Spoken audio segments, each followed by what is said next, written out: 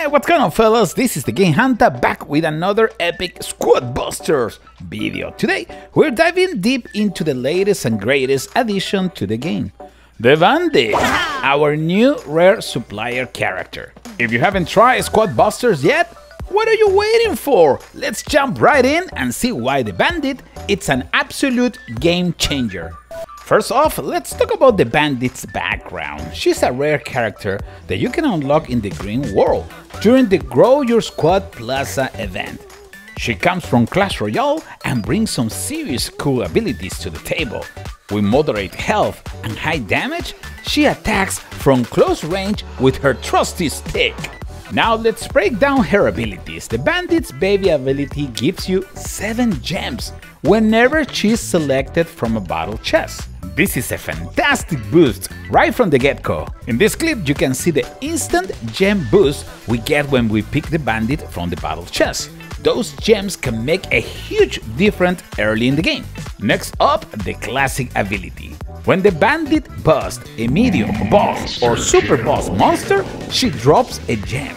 This makes her perfect for max with plenty of big monsters, like in the Green World. Watch how every time we bust a big monster, we get that extra gem. It's like having a steady stream of rewards as you progress through tougher battles. Her super ability is even better.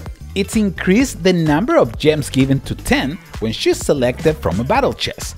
This can turn the tide of the game by giving your squad a significant resource boost.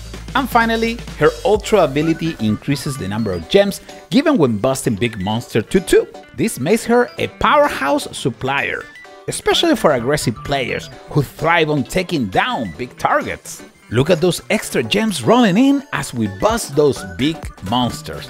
It's a game changer for sure. So, what is the best strategy for using the Bandit?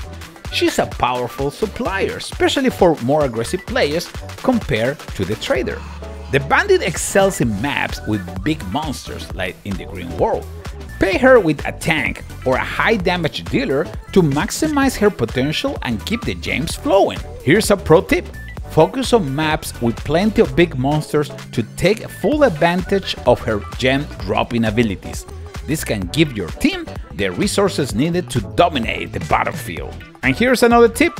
Pairing the Bandit with Mortis is a fantastic strategy. Mortis loves adding big monsters to your squad, and the Bandit rewards you for busting those big monsters. It's a match made in Squad Buster heaven. So what are you waiting for, Squad Buster fans? Get out of there and start experimenting with the Bandit. Trust me, once you master this character, you'll wonder how you ever play without her. The Bandit is not a supplier, it's a game changer. That's it for today's video, fellas. If you enjoyed this deep dive into the Bandit, make sure to hit that like button, subscribe, and ring the bell so you never miss an update. Leave a comment below with your favorite Bandit strategy or an epic moment that you had with this character. Until next time, keep busting those squads!